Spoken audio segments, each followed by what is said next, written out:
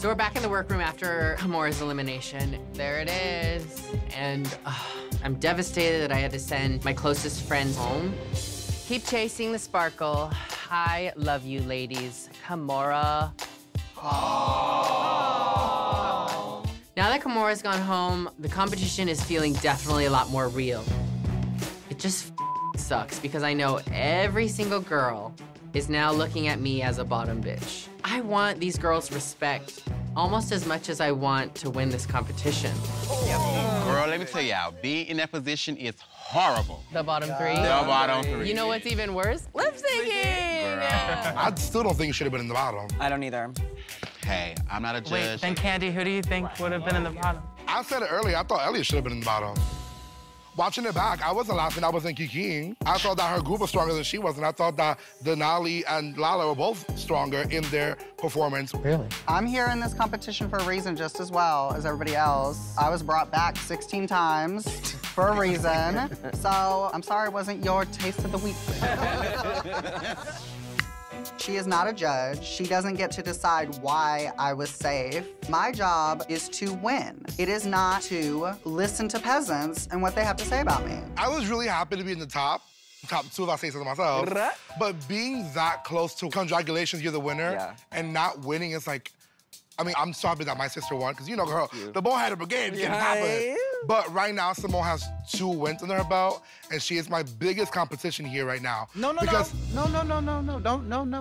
She's competition. No, she's competition, but she's right your biggest. now, You ain't like, seen her shit.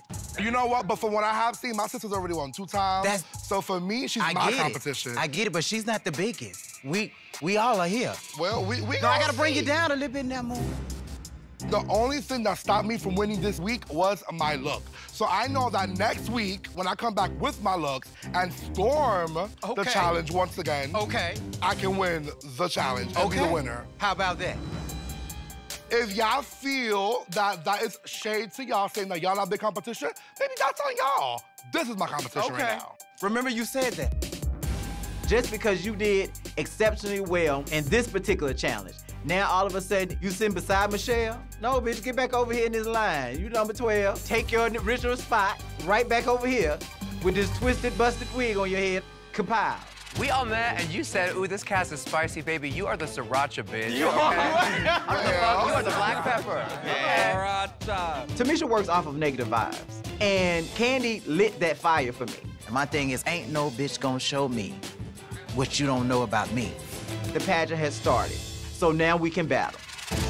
Tamisha, just because you've been doing drag for 500 years does not mean that you are better than me. It's a thin line between confidence and arrogance, and I can't stand that, especially when you're not on my level. If she don't shut the up, she gonna find herself a new enemy. The winner of RuPaul's Drag Race receives a 1-year supply of Anastasia Beverly Hills Cosmetics and a cash prize of $100,000 with extra special guest judge Nicole Byer.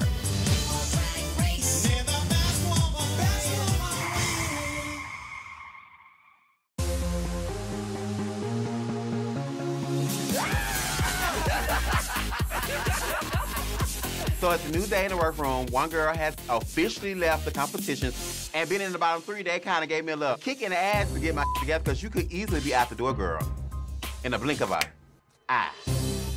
I blink 2 eyes, but bitch, 1. Hello. Hi. Ladykins. Guess what? I'm throwing a birthday party to celebrate the inner child that lives in each of you. Hi, baby. So for today's mini challenge, you need to shake, rattle, and roll for Baby Got Back. You've got 20 minutes to get into quick baby drag. Go. Baby. These girls look psycho. RuPaul, you got us doing some crazy baby. All right, children, remember, the most bouncing and misbehaving baby wins. All right, let's get this birthday party started. Hit it. Now, first up, Candy Muse. Yeah. Oh, she's the boss, baby. Now that's a queen who likes to pamper herself. Yes. Oh, who's a big girl now?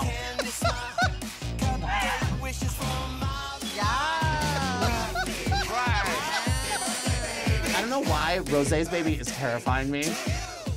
There's someone on your back. That's what I call a baby bump. Ooh, her diaper rash is on fire.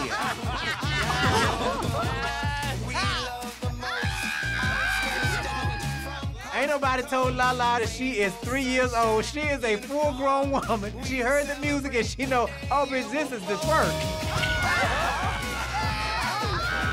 Her milk bottle brings all the toys to the yard.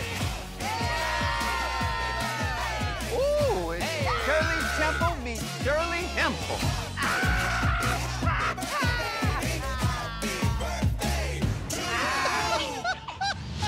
Now, you were all cutie patootie, but I really went gaga for one of you.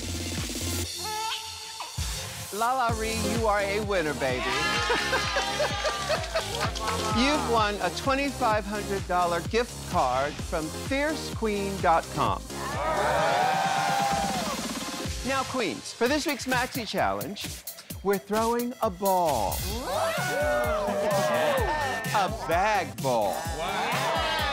That's right, you need to serve 3 magnificent looks. Now, look number 1 is mixed bag, a punny look of your choice that includes the word bag in its description. Look number 2, money bags, a boss bitch look that says, I own everything.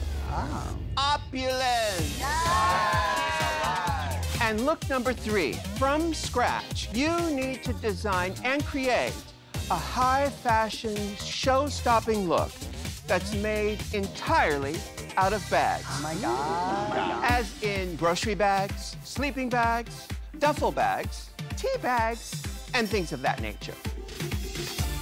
Honey, I am feeling a little shaken up. I am not a seamstress, and I have presented myself so well on the runway, and I don't want the look that I personally make to not be up to par. All right, racers, start your engines.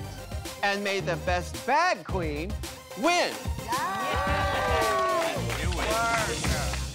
Look over here. The Drag Race YouTube channel is always bringing amazing content, so make sure you subscribe so you don't miss a single thing.